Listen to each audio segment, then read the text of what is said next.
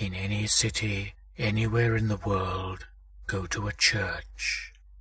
Stand in front of the crucifixion until someone appears behind you. They can feel a presence of evil around you, so this person may be clergy.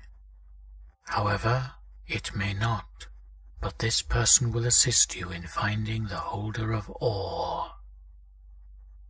He or she will lead you to a sidewalk bench, and you must talk to them about your religious beliefs, even if you don't have any. This person will be very interested in what you say, but when they talk, listen with all your might. It may save you. Ask this person to see the holder of awe once the conversation dwindles.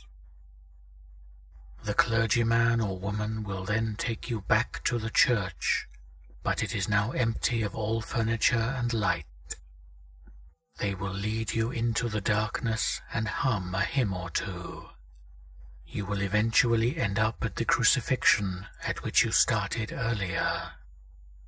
A rumble or growl behind you will catch your attention, and fears may run through your head, but do not turn around.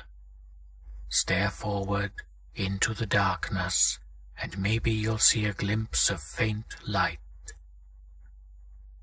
If you do not, that rumble will seem a lot closer, and the clergy may be gone.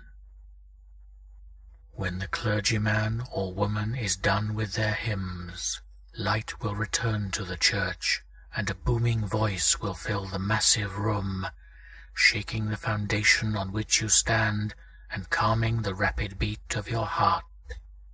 This voice may be the most pleasant you've ever heard, and you will be amazed by its sheer power. It may even perplex your mind, but do not let this voice take its full effect. Keep your mind wandering all the while. You must ask this voice if it is spoken from God's own lips. If the voice begins to laugh, may your brain turn to liquid between your ears before the church goes dark once more. If it answers, "Yes, I am the Lord," leave this church and go home.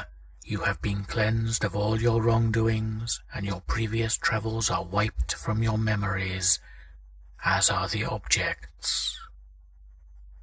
If the voice answers, "No, I am far more vengeful than he could ever be," prepare yourself, for the clergyman or woman will attack you for bringing your evil into their church.